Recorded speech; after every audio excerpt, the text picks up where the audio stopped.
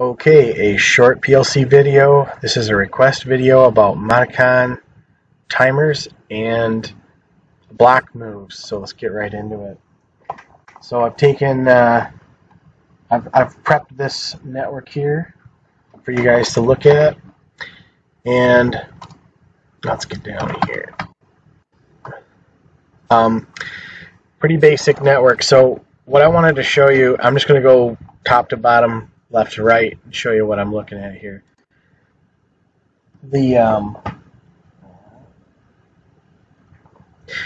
I've got two different kinds of move instructions. This is a really common one that I see. This is what I commonly see when I'm just moving one value around where I work. You could do a block move for this, but a sub is a lot faster as an instruction. If you're just doing like one, basically, block move is basically copy. You can use sub if you're going to do one or two instructions, and I guess back in the day when they had execution tables, this was much faster of a way to do a move, is to do a subtraction of a number or a register by 0 into a target. So if you just wanted to load 178 into register 40101, this was the fastest way to do it. And I see it all over the place in logic in my plant.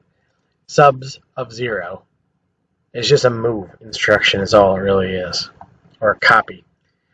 You can see I have a little logic here. It's just kind of just to create toggling intervals. There's multiple different timers. There's 3 timers, a T1, a T0.1, and a T.01. So this is a hundredths base, a tenths base, and then there's a whole second base timer. So when you go to create a timer, let's do that real quick. So if we go up here,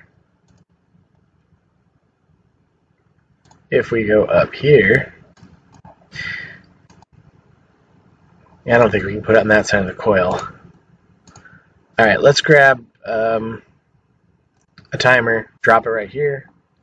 It's going to ask you what you want the top to be. Well, if you don't know what that means, you can go to instruction help. But what it means is, what do you want the target value to be, or the prefix in Allen Bradley. So if you want it to be 100 milliseconds, 100 milliseconds would be, this would be only 1 here, but you have to put a pound sign, then 1. So that's actually going to be 1.1 second time. And then the bottom, what bottom is, it shows you it has to be a 4000. This is the accumulator. So you can click used and go to your used table, and you can see we're looking at the bits. These are bits right here. These are also bits, but they're input bits.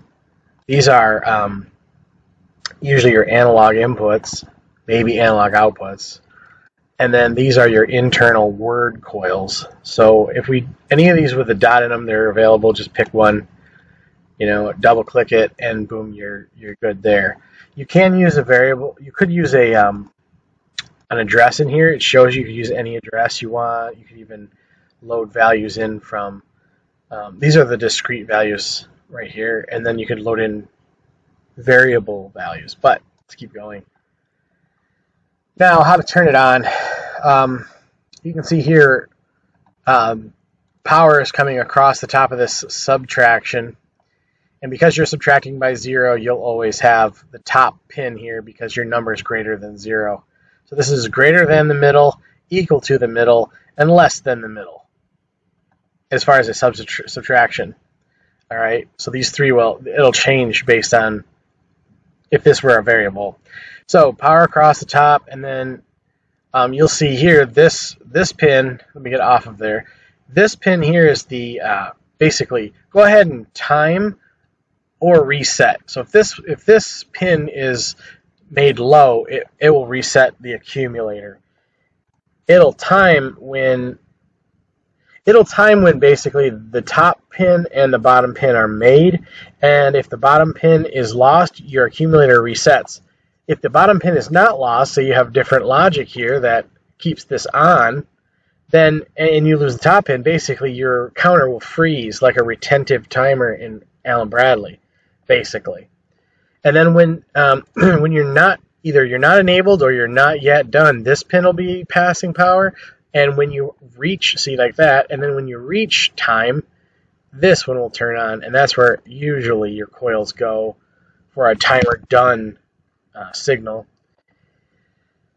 Okay, so then I bring this down here, and here's a block move. This is so a block move is a kind of like an array copy. Basically, you tell it in the setup. It says you can start with, you can move bits, you could move words. In my case, I'm moving word 101 into word 151, and I'm doing it for 6 words. The length here is 6. So basically, I'm taking 101 through 106, and I'm putting them into 151 to 156. All right. And to show that, if I go to right-click somewhere and do a register editor, it will come up. And right here, you can see 101 is that 178 from up here in the subtraction. And then you can see a number of accumulators running. Kind of. This software is not the best update time, but you see that 484 there, that's that 500 timer. I did want to note that this 50.1 and this 500.01 are the same real time duration because of the different bases. So these are being copied every time this block move is enabled. Every time the scan comes down and this is enabled, it does the block move copy. So if we go down here, you'll see 40151 and all the way through 40156, which is unused. But you can see that these numbers are changing. There, you caught it right on 500. Okay, the 178 won't change because that's a static one. But these numbers are changing. See, so that's how a block move works. You could have accomplished the sub. You could use 6 subs to do this, or you could use a block move to do 1. But block moves are a little bit more intensive instructions, so people, if they're just being quick and dirty, they'll use a sub. And honestly, I don't see a lot of times people are moving. It happens, but I don't see a lot of times people moving inputs and outputs with block moves. I guess you could do it if you were going to move inputs into like internal coils. I'm sorry, internal bits, and then maybe internal coils into real outputs. I don't know. You could do it that way. But that's what those 2 instructions are, and then the timers, they're pretty simple too. So you can see this timer is out in the middle of nowhere, and there's nothing on this power pin. So how do I get power to it? Well, you could go here. You got to be in program mode, by the way, which you probably know, versus monitor. Okay, when you go online, you're usually in monitor only. Let's see. Let's pull power from.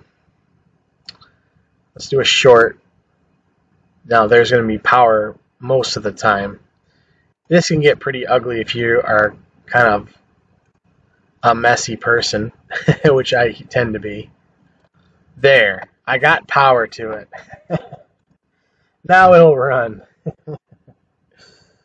But yeah, that's all you gotta do. So now, I'm sorry, it won't run until I put this short in there. Now it's gonna run. Okay, that's all it is. Those 2 instructions. Hope that helped. Hope it wasn't too boring. And these are pretty comprehensive. They're full feature PLCs, but they're primitive. But they are powerful enough. So have a good one.